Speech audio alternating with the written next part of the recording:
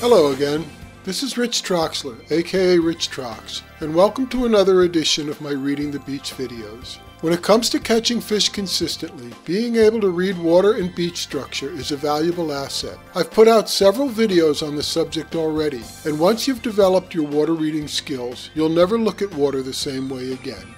In this video, I'm going to do something a little different. I frequently get asked, what's the point of reading water? Why not just tell me where the fish are?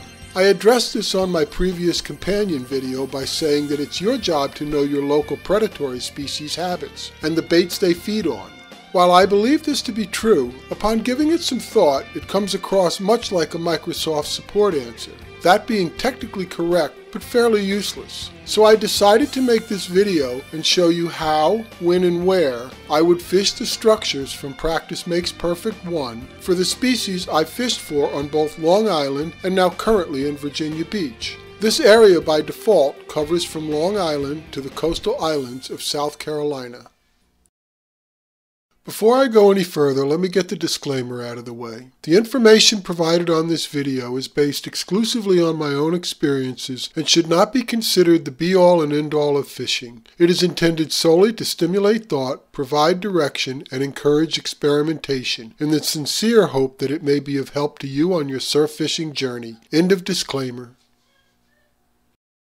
I'm assuming that you have already watched the video Practice Makes Perfect 1 Strange Companions. And if you haven't, you should do so before watching this video so that you'll understand what I'm talking about structure-wise. Assuming that they are in season and around in catchable numbers, the species I will fish for is as follows. In the predatory class I put striped bass, red drum, which are the large ocean run fish, puppy drum, which are the smaller red drum, bluefish, and fluke and flounder, which are the northern and southern names for the same fish.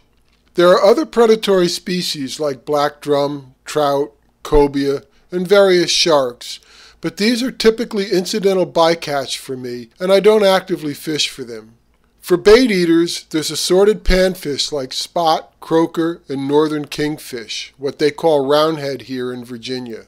There are a bunch of others that I don't fish for, and all are very good eating, but I generally only fish for spot for use as bait for large red drum in the fall. So now that the species list is set, let's move on. So let's go fish. This bird's eye view shows the layout of the whole structure. First stop is to the left of the T-bar, where the sandbar curves into shore, making the end of the sandbar roughly the shape of an L, or a warp C, or whatever you want to call it. Yeah, I know it doesn't look like an L on the video or picture, but again, that's because of the distortion from the fisheye lens on the GoPro.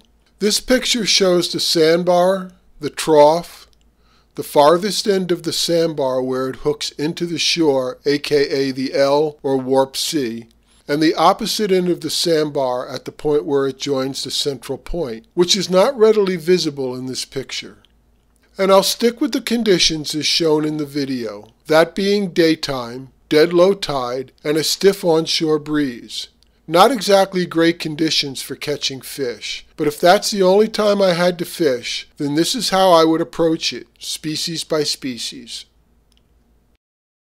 For this video, I'm going to bring back my old friend Cartoon Guy from some of my earlier videos, and he's going to be doing the fishing for me. He's a little out of proportion in size as compared to the person bending over for a shell in the picture, but who cares? He's in position and ready to go.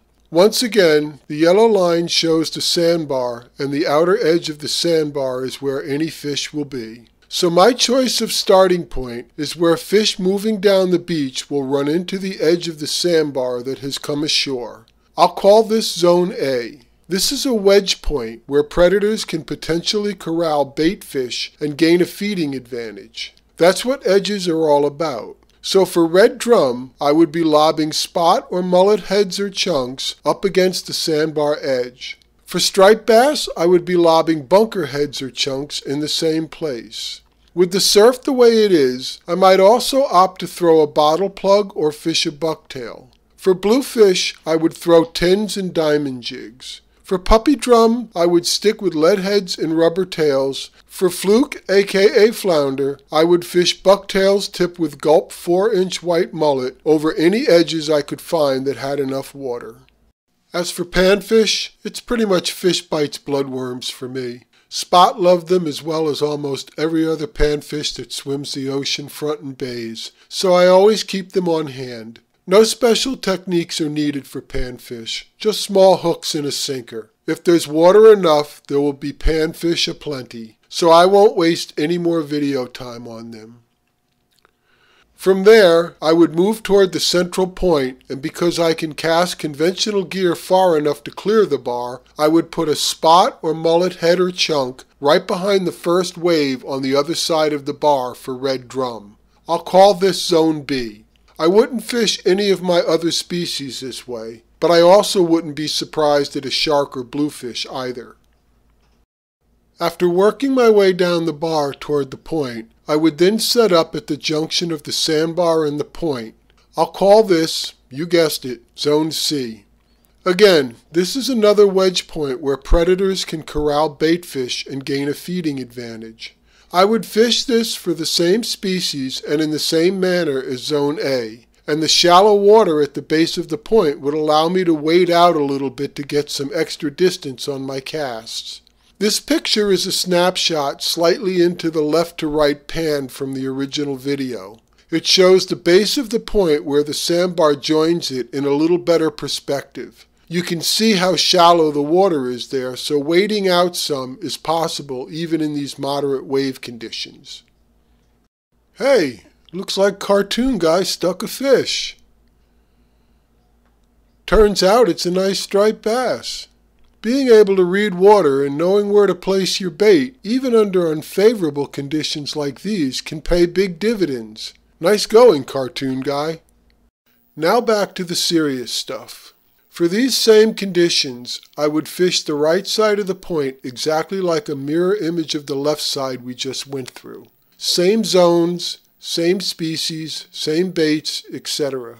I will add that if the waves were smaller, as is common with an offshore wind, then I would wade farther out onto the sandbar at one end and the point at the other, to extend the area I could cover with my casts. The only other difference would be my preference for which side of the point I would fish, and that would depend on the ocean sweep. If the sweep is left to right, then I would fish to the left side of the point. If the sweep is right to left, I would fish to the right side of the point. This is simply because bait fish tend to be pushed by current, and current over structure provides feeding advantages and opportunity for predators. This will be shown during the high tide cycle illustration coming up next.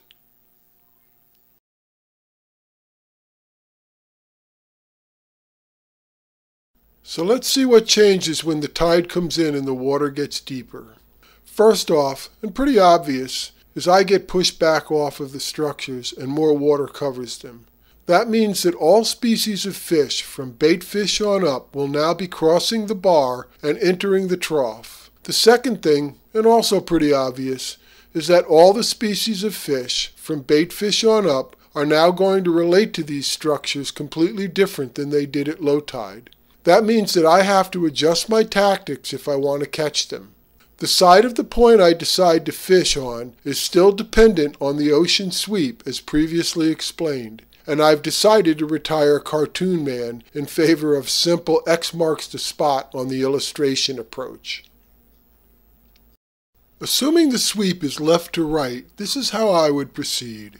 Even though I can cast conventional gear a long distance, I seriously doubt I'm clearing that sandbar with bait and 8 at high tide. So that's off the table right from the start. So for red drum, I would fish spot or mullet heads and chunks along the outer edge of the sandbar L and the inner edge of the point base, with the sandbar L getting most of my attention. I'm sure some red drum will cross the sandbar and cruise the back edge of the trough, which will eventually bring them to the inner edge of the point base, which is why I would focus some of my efforts there. They may even do several circles inside the pond structure, going from inside the L edge to along the back of the trough, to the inside point edge and right along the shore lip back to where they started, chasing bait the whole way. This is something striped bass would do.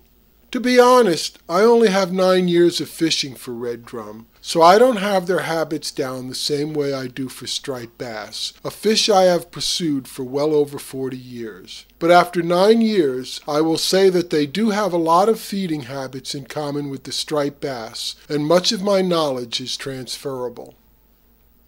For striped bass, I would fish bunker heads and chunks on the inner edge of the sandbar, backside of the trough, and inner edge of the point.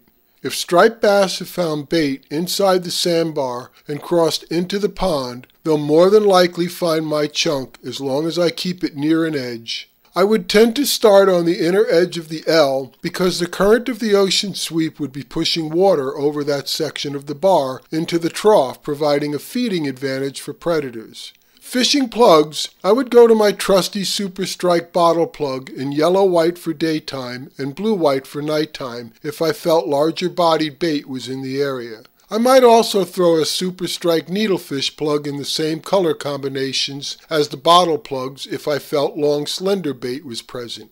Bucktails with pork rind or rubber curly tails and shad-type baits round out the artificial selections I would throw under these conditions. For bluefish, well, they're bluefish. They'll eat anything, hit anything that moves, and show up just about anywhere at any time, particularly when you don't want them to.